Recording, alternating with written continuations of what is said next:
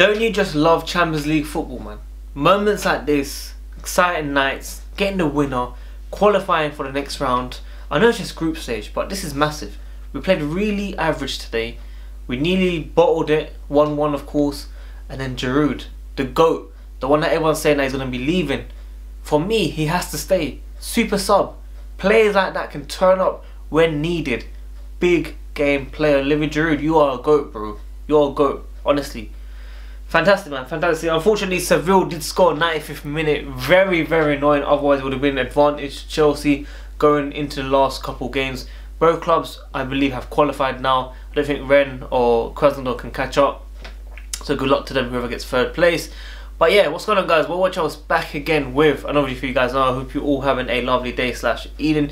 Nearly a perfect night, getting that lucky winner. Not in terms of the goal, but in terms of winning the game. A bit lucky in terms of, you know, we didn't really play that well, if I'm being honest. Okay, I was a bit annoyed with some of the subs, some of the lineup. But at the end of the day, we got the win and we can't be too harsh. So guys, if you enjoy my content, we're going to get straight into the video. Smash that like button, let's get at least 300 likes. Subscribe if you're new here, hit the notification, tune in daily, and make sure you comment down below your thoughts and opinions on each topic I speak on. Now, Giroud got the winner, of course. Timo Werner, unfortunately missing chance after chance after chance. Now, I have to say this, he's very tired, he looks fatigued, he needs to rest. I know he's going to start against Tottenham because it's a massive game, but he should have come off a lot earlier. In fact, he shouldn't even have started the game. Him, Ben Chilwell, they all look tired. They've been playing every single game. They cannot be perfect every single moment, every single minute. Chilwell's making mistakes, Timo Werner's making mistakes, he was missing sitters. And of course, like, I have no bad things to say about Timo Werner because he's done really well in his Chelsea career so far, and he will improve and get better and score a lot of goals for Chelsea.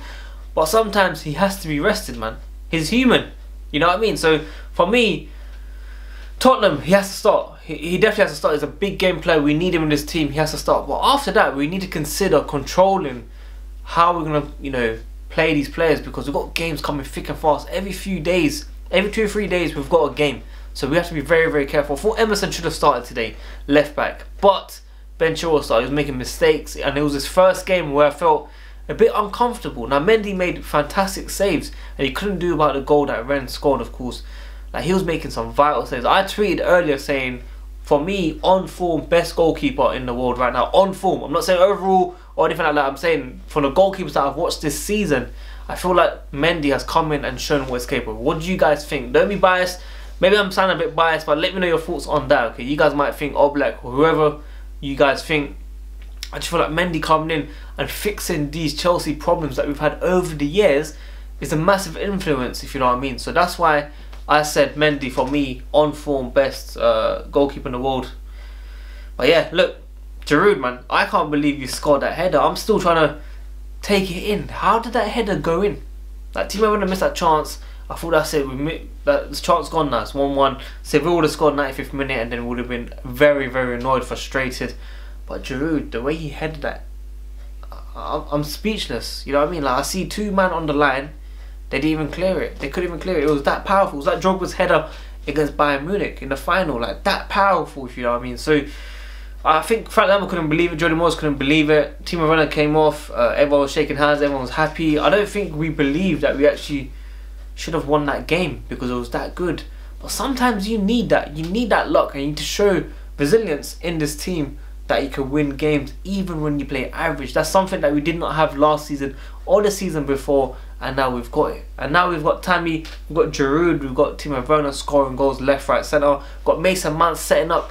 Callum Hudson-Odoi, the star boy. Come on, man, I'm very excited about this, man. Callum Hudson-Odoi deserved to start today, and he showed Frank Lampard what he can do. You know, tracking back off the ball. Everything was there from Callum Hudson-Odoi for me tonight. That's what I need to see every single game, bro. You are young, you're strong. I'm sure you can push on every single game and show in training what you're capable of. And Frank Lampard will pick you, bro. He will pick you. Just a bit more patience. Of course, Hakim Ziyech is a starter, without a doubt. Pulisic, for me, if he comes back fit as well, for me, he starts as well. Kai Havertz could have started today as well. But look, I just feel like we've got a very healthy squad. We've got fantastic subs, and we can make 5 subs in the Champions League. So it's very vital that Frank Lampard uses them every single time, especially with the games coming up.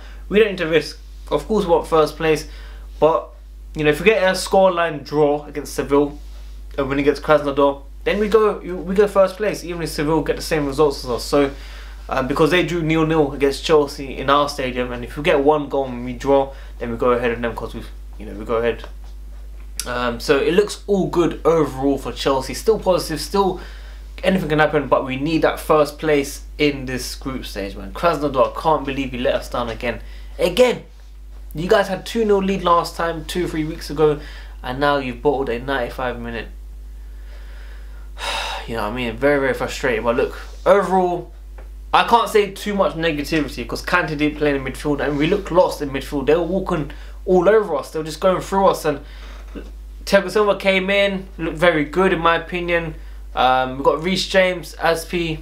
Reece James came on towards the end, of course. Aspi, for me, didn't make no mistakes. He looked very, very comfortable. He's that guy that can come in and give us 100% every single game, okay? There were times last season, the year before, where he looked a bit lost at the start, lost a bit of yard in pace and stuff.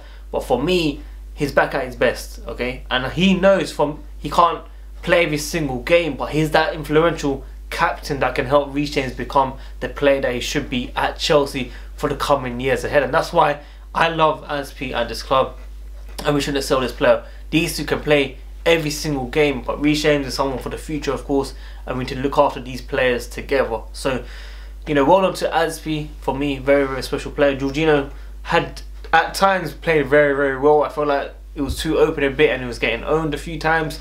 But other than that, no one really played badly. I felt, look, you know, Timo Werner missing chances. It happens in football, okay? We have to support our man, and he'll come a lot stronger, definitely, for sure. So trust me, Timo Werner will score against Tottenham, just like he did against Carabao Cup. He will score against Tottenham as well. I got my brother, United fan, Tottenham fan, of course, giving it all talk. They're top of the league and all this stuff.